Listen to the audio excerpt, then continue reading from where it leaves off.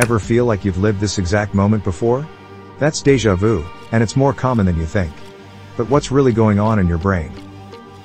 Scientists think déjà vu is a glitch in your brain's memory system. It's like your brain misfires, making a new experience feel strangely familiar.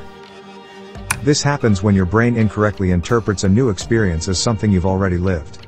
It's a weird overlap between what's happening now and what you think happened before.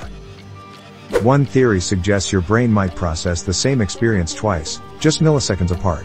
Another idea is that a similar scene from your past gets triggered unconsciously. Interestingly, déjà vu is more common in younger people and those who are tired or stressed.